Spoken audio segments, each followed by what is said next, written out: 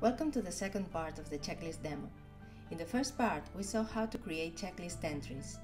They were saved by default in the project checklist.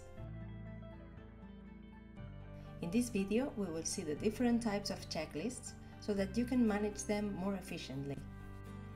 If you look at this left pane in the Checklist Manager tab, you can see that there are two checklist sections or levels.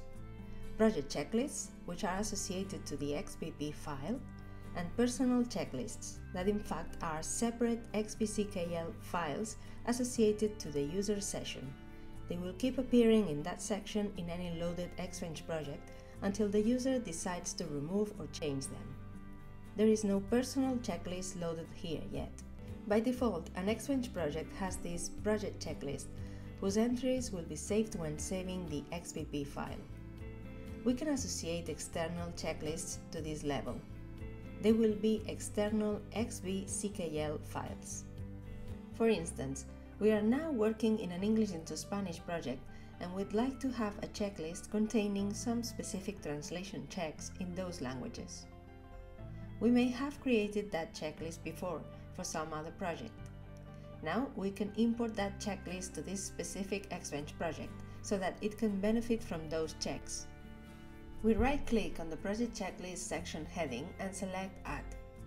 We choose the XBCKL file we want, Checklist for English into Spanish project. These are all the entries that have been imported and that will be used in the current Xbench project. Here on top, you can see the path to this specific checklist loaded as Project Checklist. If we make changes to any of these entries, we will be modifying the XBCKL file, not the XBP project itself, and the changes will be automatically saved. The XBCKL files work as independent entities. However, the entries we include in the project checklist, as you saw in the previous video, will be saved when the user saves the XBP file. Since it is the first time we are adding this external checklist in this Xbench project, we need to save the current XBP file to keep this configuration. This checklist contains checks classified as typos. You can sort the checklist items by clicking on the column headings, category, name. These are the columns display information on the source and target fields, the search configuration, and the last modification date.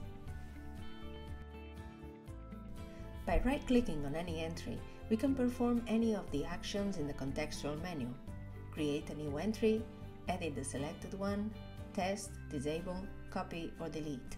The test option is interesting because it lets you test the checklist entry in the current project. See how it works. There are no matching results now, but the search configuration has been moved to the Search tab. The external checklists, which are XBCKL files, can also be loaded on our current Xbench project as personal checklists in the Personal Checklist section. If Spanish is always our target language, for example, we could load a checklist containing Spanish linguistic errors. Again, we right-click on the Personal Checklist heading and click on Add. We choose the appropriate XBCKL file. This checklist will be useful for other English into Spanish projects we need to work on, and it will remain in that section until the user decides to remove it. So, if we open another Xbench project now, this personal checklist will still be there.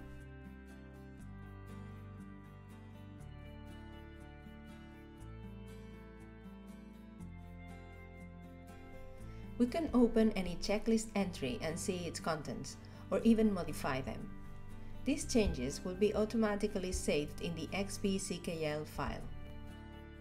The checklists loaded as personal in the Personal Checklist section are external to the XBP file. Note the use of regular expressions, as in this entry. Apostrophe should read apostrofo, and with this configuration, we are asking Xbench to find any instances of apostrophe or apostrophes so that we can correct them.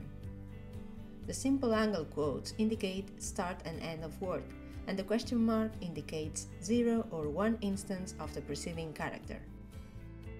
In a multi-user environment, the XBCKL files or checklists can be shared, so any user can call them or even modify them. We can create a new checklist as personal checklist, rename the existing one, or even remove them whenever necessary. The same applies to the external checklists loaded as project checklists, except for the default project checklist, which cannot be removed as it is linked to the XBP file. You would have to delete the individual entries. You can also inherit a checklist both in the personal and in the project checklist sections. Inherited checklist items cannot be modified, but they can be overridden or disabled, depending on your current needs. Imagine you want to use a specific checklist and don't want to modify it, but adapt its entries according to your current project. We'll see an example. You click on Inheritance, right-click on this area, and then select Add. We give it a name, for example, Client X. We choose the file, for example, My Client Feedback, and then click on OK. The entries will look like this. This icon indicates that it is an inherited checklist. By right-clicking on any item, we can override or disable it. Let's disable this entry. We do right-click and select Disable. The QA check will not have it into account. If we override an entry, we modify it so that it is adapted to what we need in this project.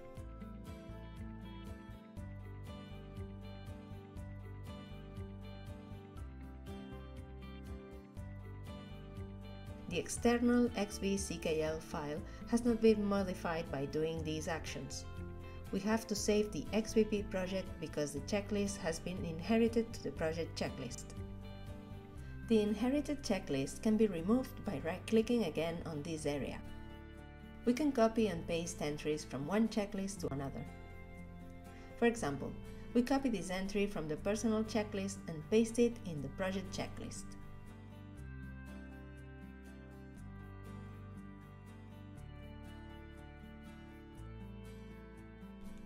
When performing the QA check with files loaded as ongoing translation, you can select which checklists you want to apply. By default, Xbench considers both personal and project checklists, as you can see in this check group.